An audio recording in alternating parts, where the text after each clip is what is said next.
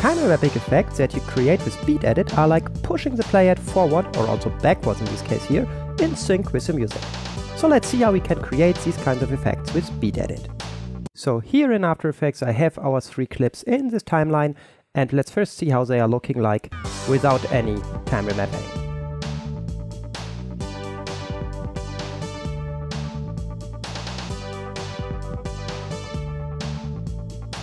Okay, so to make this a bit more interesting, let's time remap this. We first select our music layer and load it into BeatEdit.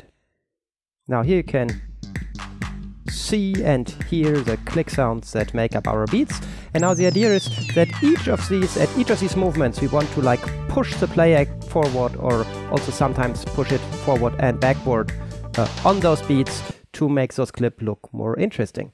So I select the first one of them, right click and say time, enable time remapping. And now we have here essentially a slider on which we could keyframe, like if you change this value here, backward and forward, it will move the playhead backward and forward. And this is essentially what BeatEdit will now do for us. So we go to the beat wiggle and go here to the slider section, because this time remapping is essentially a slider. And now we have some presets that we can start with here for time remapping. This one pushes the playhead forward on each beat. This one pushes the beat backward and forward in an alternating fashion. And this one puts them backward and forward in a random way, also with a random amount. But let's start with a very basic one here that is just moving the playhead forward and is looking pretty cool actually. So before we really apply it, or let's maybe first apply it with the default setting and see how this is looking like. So we select it and click apply. You can see this generates here a lot of keyframes, and it's looking like this. So you can see that with the beat always you have this speed up where the playhead is pushed forwards. You can see that here you have no keyframes, and this is simply because this clip is not very long, and by pushing it forward and forward you reach the end quicker than usual. And so at this point we already reached the end. And this keyframe was a keyframe we had before, so if we undo, you can see this was the original keyframe from our time remap, and due to technical reasons, BeatEdit always sets a keyframe at the very end. This is why you have these 2 keyframes here if we redo this again. Okay, if you take a look at the graph editor, then you can see what we see now is we don't have a linear line for linear playback, but it's like at each beat you have a speed up and then it slows down again. So these kinds of patterns is what you can create here on the playback speed. Okay, so if you want the clip to reach the end not so quickly, what you can do is to push the playhead a little bit less on each beat. So we go here in our settings to the value and say instead of pushing forward 1 second on each beat, let's say we just want to push forward here, let's enter a small number, 0.6. Now, before you reapply this, it's very important that you undo. And this is because otherwise it will apply a second round of wiggling here, like on top of the existing keyframe. So now we have back our normal playback, and so now it will apply it on top of the normal playback, which now will look like this. So now I said that this beat wiggle is always applied on top of the existing keyframes. So we started with a time remapping enabled, which means we had normal playback speed and nothing special, and applied the beat wiggle on top of that. Now instead of starting with normal playback speed, we can also start with a freeze frame. So let me select this property and simply remove it by hitting the delete key on the keyboard. And now time remapping is disabled again, and we right click on the layer and say time freeze frame. And we were here at the first frame, so now you can see the footage is not moving at all. If we now apply, and now it asks me if I want to create a new slider, and I say no, and this is simply because I had no property selected, but just a layer. So since BeatWiggle can work with any property, you have to explicitly select the property that you want to apply it to. So we select the time remap property and click apply. And now you can see the keyframe pattern looks a little bit different, because we started with a keyframe, and now only at each beat the time is pushed forward a bit, and in between it freezes. So it's only moving at the beats, and this looks like this.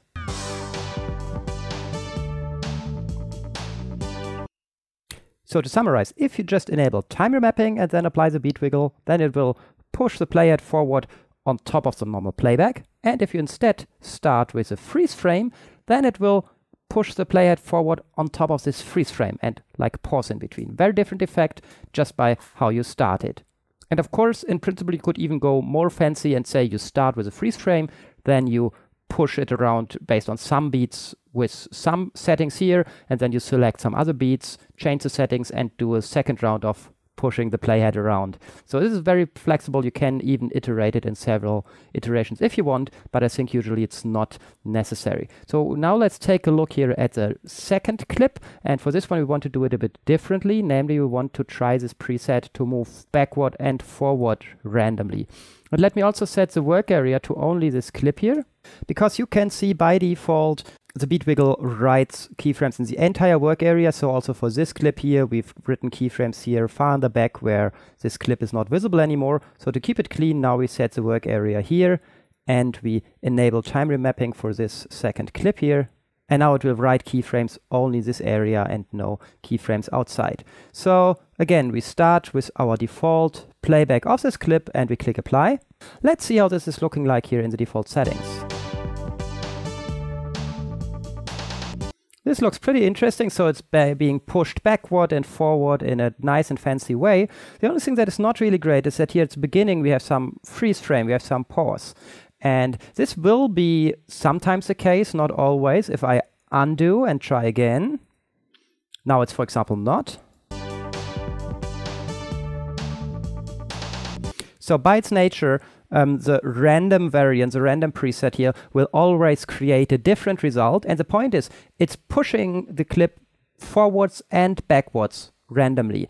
And if we start at the very beginning of the clip and it decides randomly, let's first go backwards, then, well, there's no room to go backwards if you're already at the very first frame.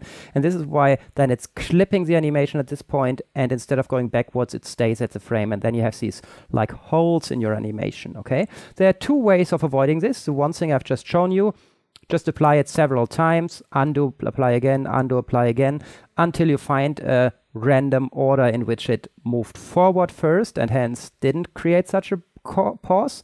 The other alternative, let me undo here, is to say, okay, actually we don't need to start our time remapping at the very first frame of this clip. We could, for example, say, why don't we start around here? This clip is very long. It's actually much longer than the parts that we have visible here. So we could say, let's use this first like 90-degree rotation up to here as a room that allows us to go backwards right at the beginning if you want. So we set here another keyframe, we delete this keyframe and move this one over. And now our animation starts here. Yeah, starts with the car looking at us. And so now we've got room, and now it's much less likely. Let's apply it again. Now it's much less likely that here you have a hole.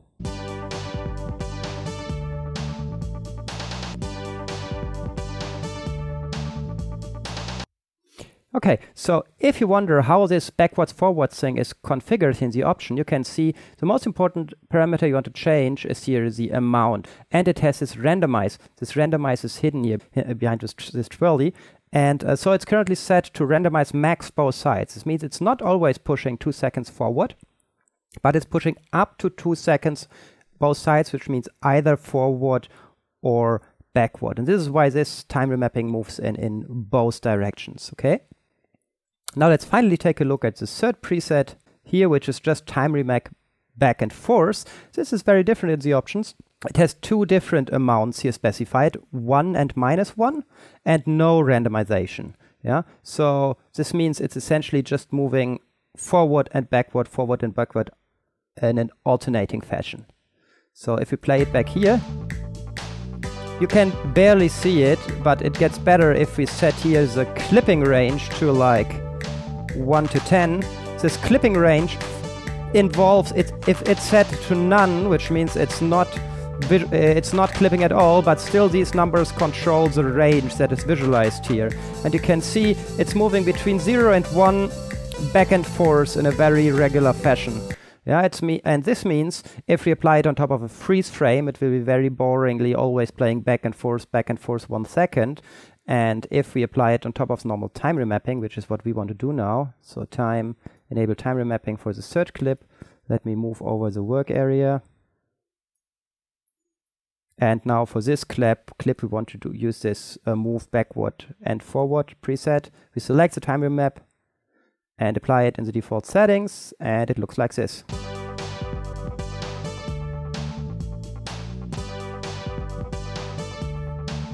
This is just in a very regular way moving forward and backward in time. On the first beat moving forward, on the second beat moving backward again, and so on. And since it's applied on top of the normal playback, still we have some progress going on here. And again, of course, you can play with those numbers. You can play with the easing and whatever to fine-tune your result. And last but not least, I also want to mention that, of course, you can use the beat selection to say, I don't just want to push forward and backward the play height in a very regular fashion. I also want to select some extra beat markers. Let's select some here, and let's see how this sounds like.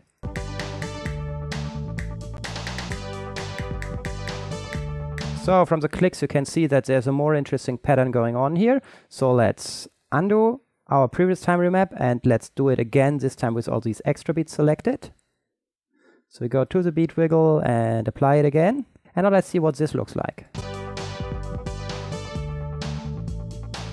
So you can see this again looks very different, and you have a lot of control exactly how this animation should behave to the beat by selecting those beats, selecting the right preset and adjusting the parameters of this preset. You really have full control. If this is not enough for you, there's also another tool available at AScripts that we don't develop here at mamoworld, but that's also pretty cool for time remapping beats, and it's only for time remapping to the beat. It's called Beatnik, and one of the great things about Beatnik is that it can work with markers, also markers that are generated with BeatEdit. So if you like a bit different approach of Beatnik, but still want the accurate beat detection and this power to select these extra markers here from BeatEdit, you can combine the two tools by first generating markers with BeatEdit and then using those beat markers to beat wiggle with Beatnik.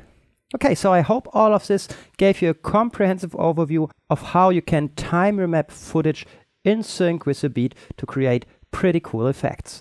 Again, this is Matthias for mamoworld.com. Have fun time remapping your clips and see you next time.